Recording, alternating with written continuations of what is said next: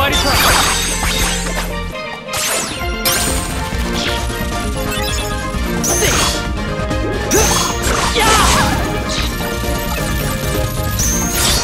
勝負だ。そりゃ食らえ。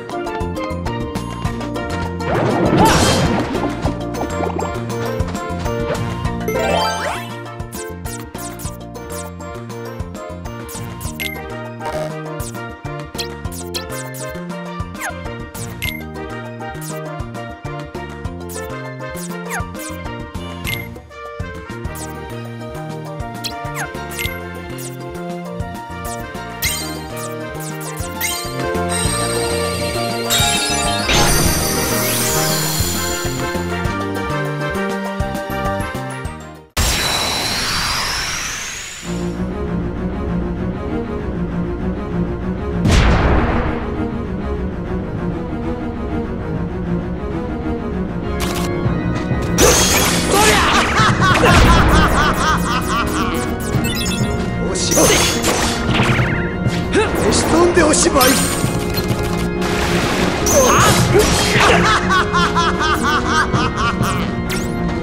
お仕置きのどうだ。お仕置きの時間だよ。押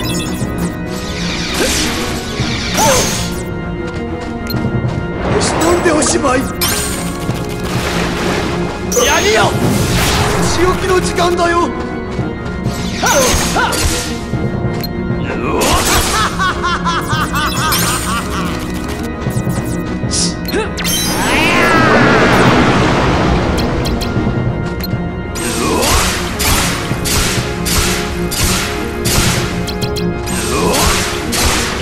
いい気になるんじゃないよ。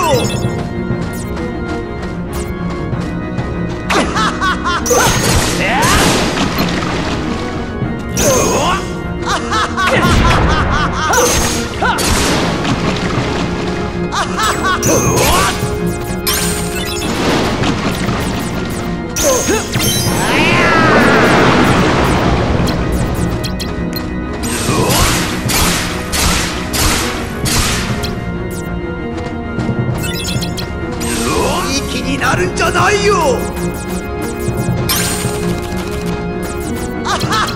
王様行くよ。消し飛んでおしまい。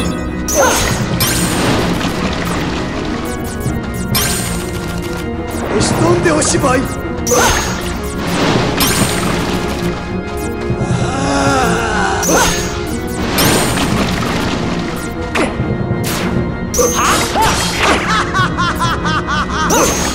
そりゃすばしっこい子だね。やそりゃ勝負だ。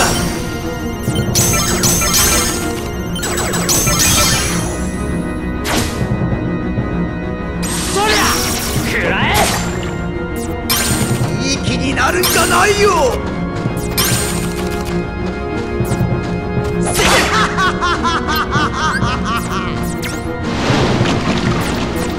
消し飛んでおしまい。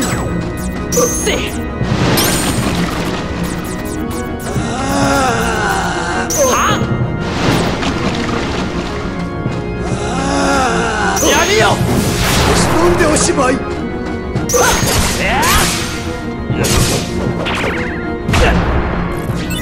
お仕置きの時間だよ。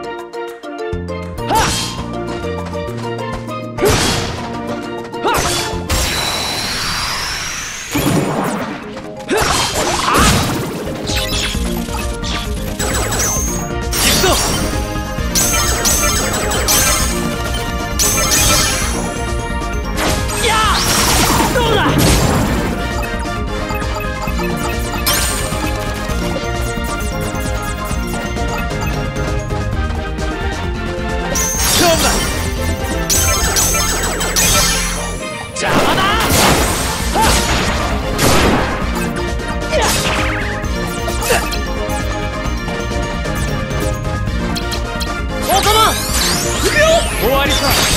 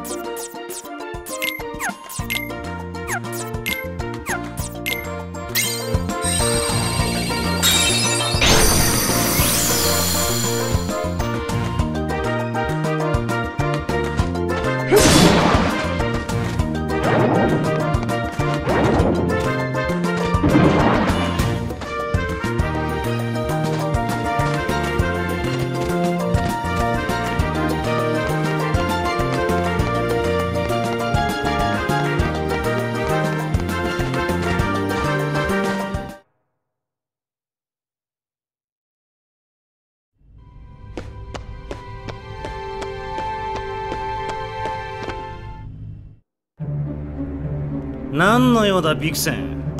あんたの持ち場は地面の下だろう。手助けに来てやったのだ。お前たちは空を高く買っているようだが、果たしてそれほどの存在かな。本当に価値があるのか見極めるには実験が必要だ。あんたらしいわね。要するに実験しないと気が済まないってわけでしょ。本能だよ、科学者としてのな。別に構わねえけどよ。あんた空を試すついでに自分のしもべも試す気だろ。しもべ？研究成果と言ってもらおう。おもちゃの間違いでしょ。理解できるものがほざくな。まあいい、せっかく来ていただいたんだ。あんたにも楽しんでもらおう。先輩へのプレゼントだ。そいつを使えばもっと楽しい見せ物になる。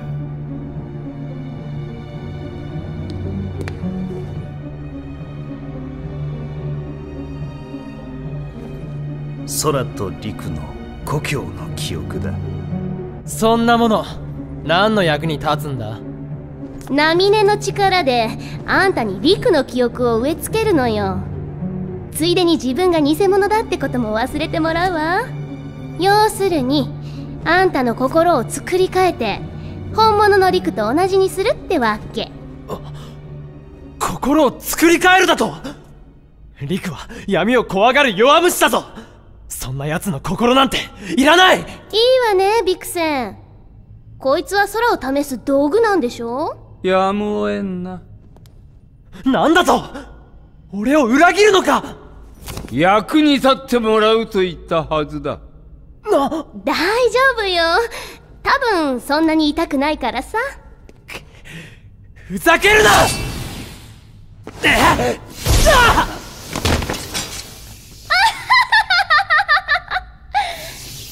笑っちゃうわ。たかが偽物が私に勝てるわけないでしょうが。